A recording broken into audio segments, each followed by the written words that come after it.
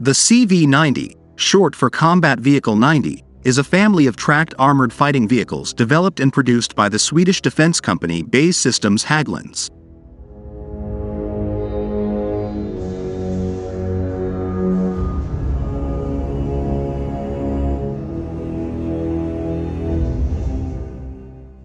The CV90 was first introduced in the early 1990s and has since undergone several upgrades and modifications to improve its capabilities.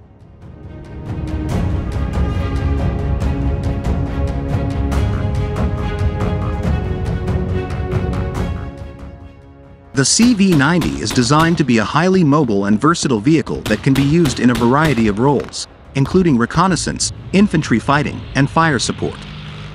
It is equipped with a variety of weapon systems, including a 30mm cannon, a 7.62mm machine gun, and anti-tank missiles.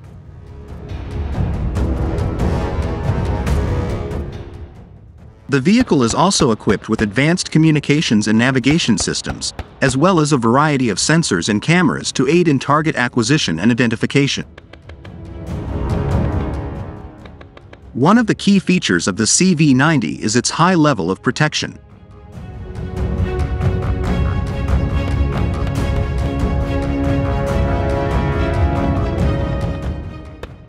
The vehicle is made of high-hardness steel and ceramic armor that can withstand a variety of threats, including mines, improvised explosive devices, IEDs, and anti-tank rockets.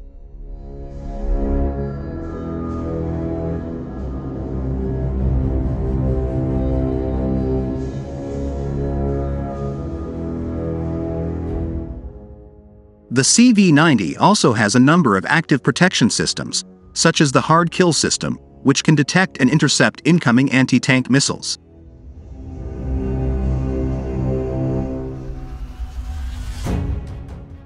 The CV90 has been adopted by several countries around the world, including Sweden, Norway, Denmark, Finland, Switzerland, and the Netherlands.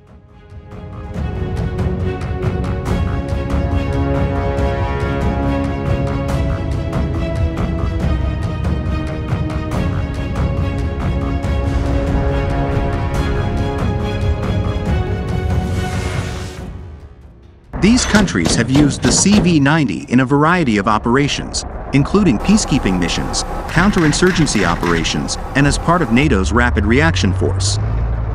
Overall, the CV90 is a highly capable and versatile armored fighting vehicle that has proven itself in a variety of roles and environments. Its advanced protection systems, weapon systems, and mobility make it a formidable asset on the battlefield, and it is likely to continue to be in service for many years to come.